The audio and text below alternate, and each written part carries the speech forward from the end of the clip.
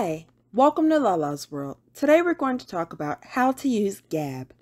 Gab is basically a social media platform that allows free speech online. Be sure to click the subscribe button and tap the notification bell so you don't miss out on more videos. To access this website, go to www.gab.com.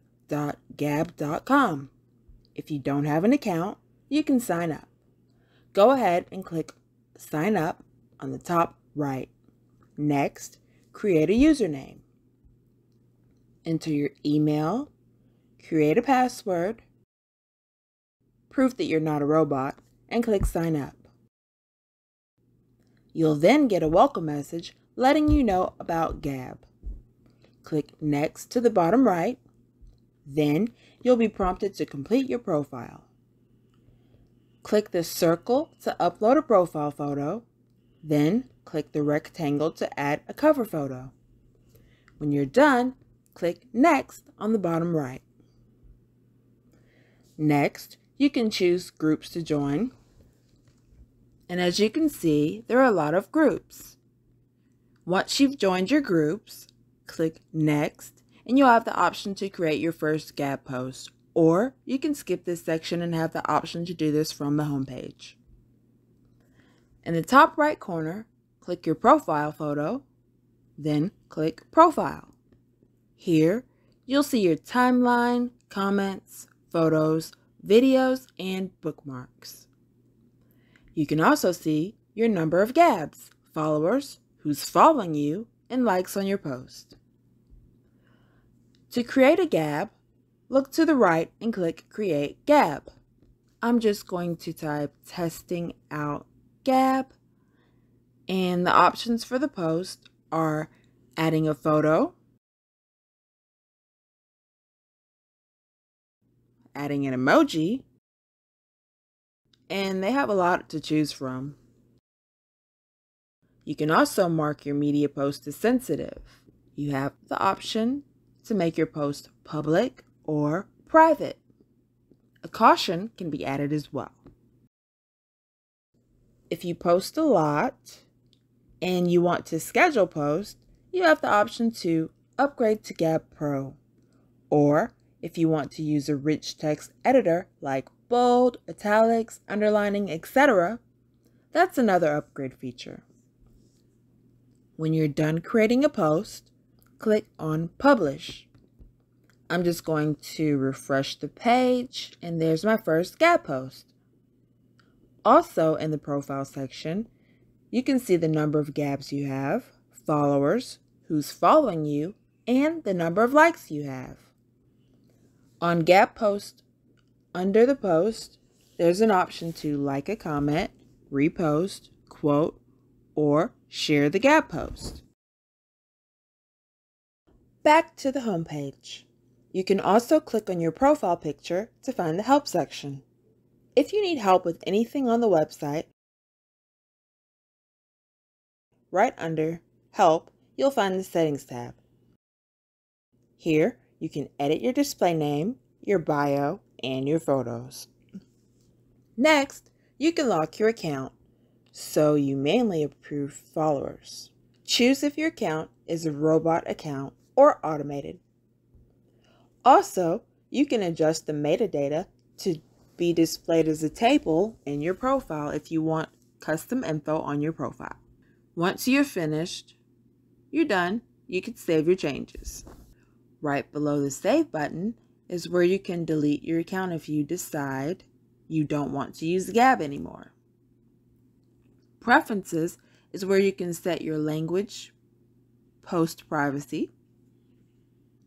You can always mark your media as sensitive, your followers and who you follow and disclose, what app you're using to post, and also a variety of media preferences.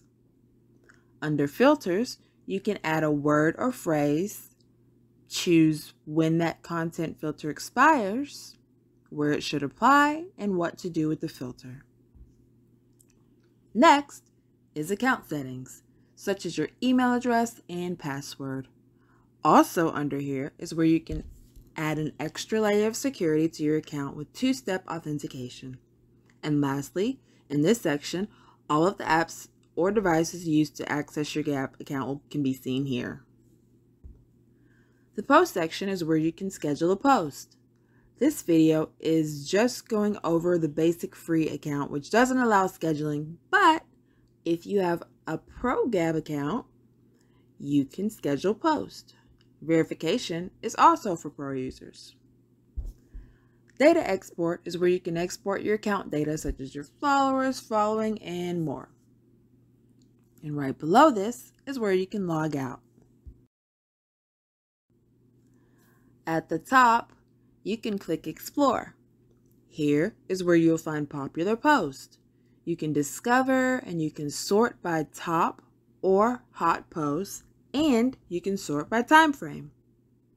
Next is the news section where you can get headline and breaking news, and you can click different news outlets, and if you see a news outlet you want a feed on, you can click on it. The next tab is groups. Here you can see the group feeds that you follow and switch the view from the timeline to the individual groups that you follow. The tabs below are where you can find other groups to join that may interest you.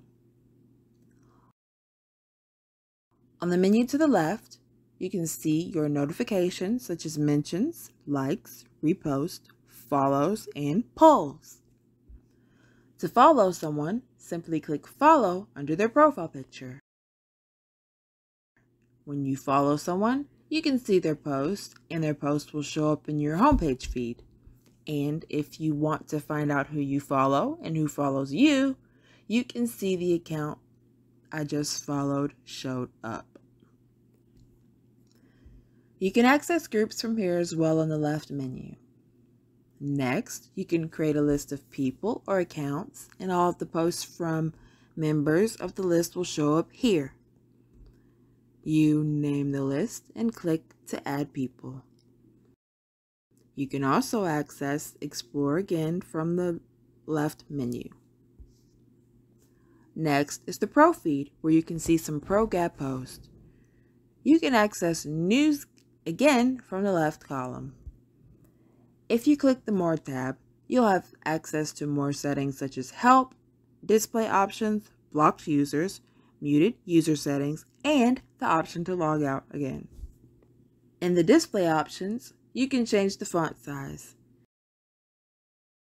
You can also adjust the background colors and go to dark mode from here.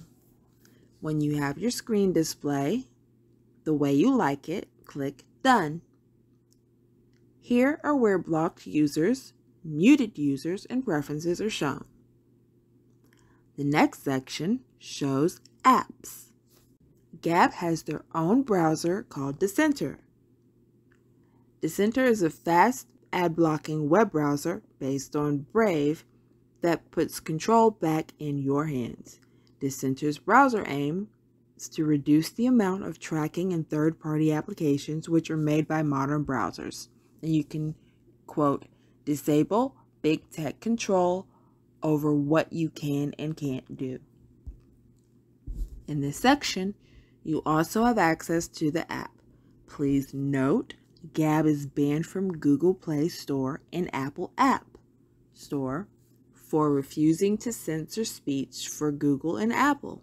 But you can still install the Android app on your phone, and the instructions are on this page. Next is the Gab shop.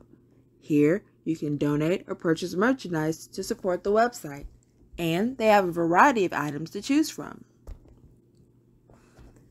If you want to find what's trending, you can click the Trending tab and see the trending topics. If you decide to switch over to Gab Pro, you can click on the Gab Pro tab and click to learn more, and you can see the prices. It's not a requirement, but if you want the extra features, you can pick a plan. Click the Censor tab if you decide you want to download their free speech web browser. This web browser is supposed to block ads and trackers, and it's compatible with Windows, Linux, and Mac. Back to the home page, on the bottom left, if you click the circle with a pen, you can also compose a new Gab from here. If you want to search on Gab, there's a search bar to the top right, the bell icon which will show notifications, and the light bulb icon will change your display from light to dark or dark to light. If you want to comment on a post, simply click under the post and type your comment and click Publish. If you don't see the comment, you can refresh the page. And as you can see, it now says 1 comment.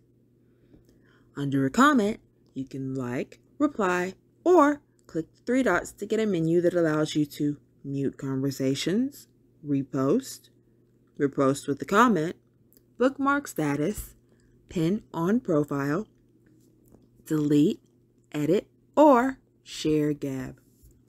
If the post is yours, you can go to the top right of the post, click the 3 dots, and get the menu to mute the conversation, bookmark status, pin on profile, delete, edit, and share Gab. And when you're all done, you can log out at the top right. Well, thanks for watching. If you have any questions or comments, be sure to leave them down below. Also, be sure to like, subscribe, share, and check out the other videos on this channel.